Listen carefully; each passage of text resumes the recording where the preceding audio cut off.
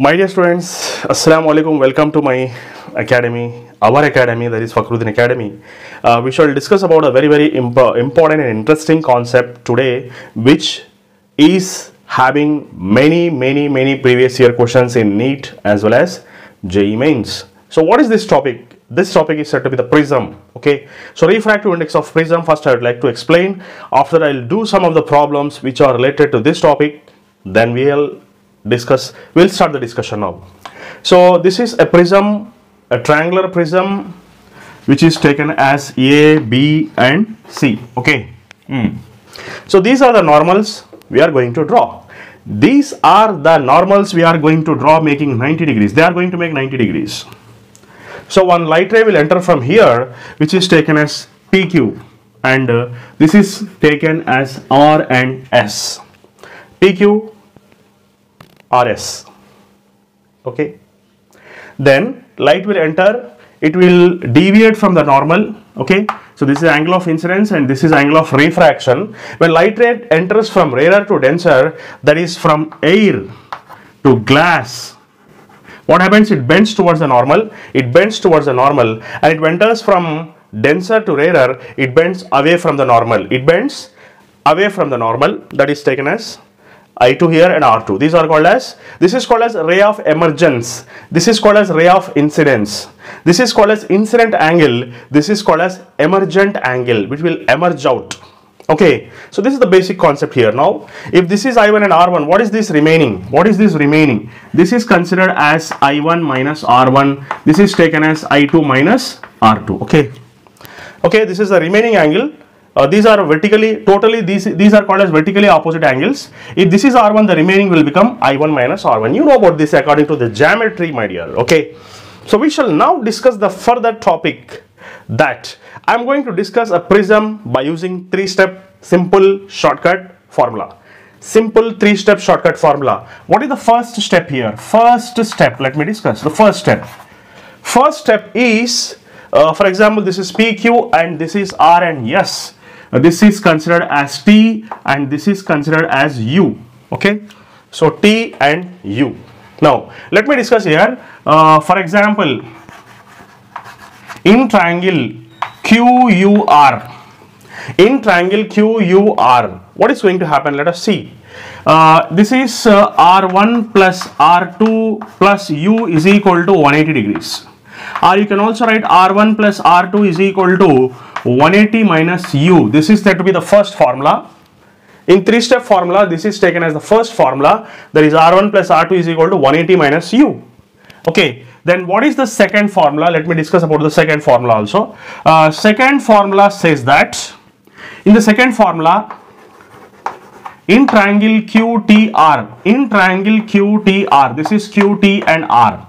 In this triangle QTR, you can write a delta exterior angle is equal to I1 minus R1 plus I2 minus R2. Okay, so why is it so? Exterior angle is equal to sum of interior opposite angles. Okay, what does it mean? Exterior angle is equal to sum of interior opposite angles. This is one property in geometry. Okay, in geometry, exterior angle is going to become sum of interior opposite angles. That's why we take delta is equal to I1 minus R1 plus I2 minus R2. Okay, so I have written like this. So I can just modify this, I1 plus I2 minus of R1 plus R2.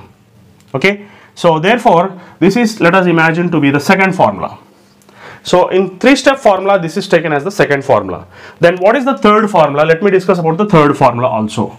Next, the third formula is, in a quadrilateral AQUR, in a quadrilateral AQUR, let us see what is going to happen here.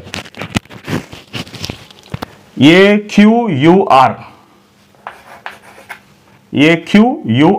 In this angle A, this angle, and this is plus angle AQU plus angle U, this angle, plus angle. Okay, so let me start from here. A, this angle, plus angle AQU plus angle U plus angle ARU. ARU. These are going to be equal to 360 degrees. These are going to be equal to 360 degrees. Yes, you can see these are going to be 360 degrees. So this is AQU is normal, that's why this is taking 90 degrees. This is also making 90 degrees. So this is A plus 90 plus U plus 90 is equal to 360 degrees. So A plus U is equal to 90 plus 90 is 180, 360 minus 180 is going to be 180 degrees. Okay, so this is taken as the third identity. Okay, just modification we will do. A is equal to 180 minus U. This is taken as third equation. This is third formula, 3-step formula. This is taken as third step, we can say. Okay, so in this third step we can write like this.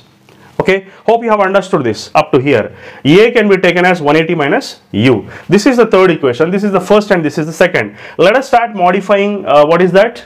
We can just modify these two first of all, or we can modify these two also, doesn't matter. Now let us see what is going to happen here. Okay, substituting 3 in 1.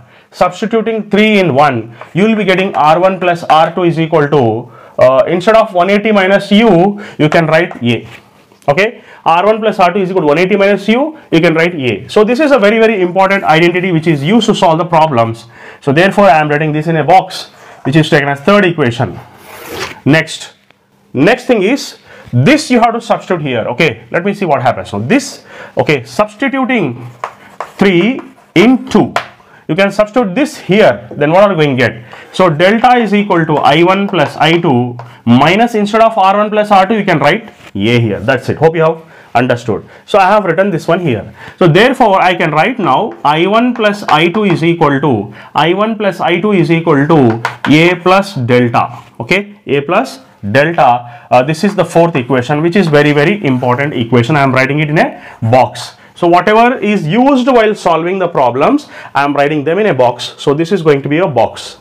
Next, here for minimum deviation, actually light ray has to go like this, but it is deviating from its actual path, that is taken as angle of deviation delta.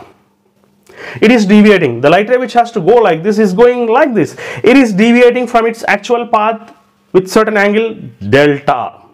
Okay, it is deviated, and that deviation, if it is minimum, what happens? If angle of deviation is minimum, then what happens? It is nothing but if you draw a line of symmetry in the middle here like this. Okay, the figure will become symmetrical at minimum deviation. So I can write at delta is equal to delta minimum. If deviation is minimum, then what happens? You know, symmetry occurs. We can say symmetry occurs. When symmetry occurs, this angle is going to be same, and this is these two R1 R2 are also going to be same. We can write I1 is equal to I2 is equal to I, and R1 is equal to R2 is equal to R. Okay, so at symmetry occurs at this minimum deviation, when delta will become minimum, symmetry occurs. This point you have to remember, symmetry. So what I mean to say here is substitute these values here now. For example, R1 plus R2 is equal to R. Okay, you can substitute here now.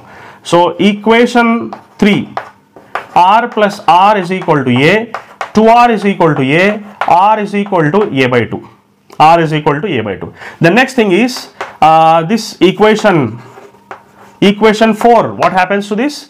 It is going to become I plus I, because here R1 equal to R2 equal to R. Here I can write I plus I is equal to A plus delta M. It takes place at minimum deviation. Here also I1 equal to I2 equal to I. Therefore 2I is equal to A plus delta M.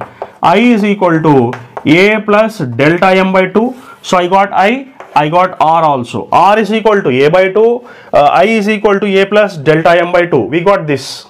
And you all know that according to Snell's law, here let me write the Snell's law here. So you all know that according to Snell's law, we write mu is equal to sin I by sin R.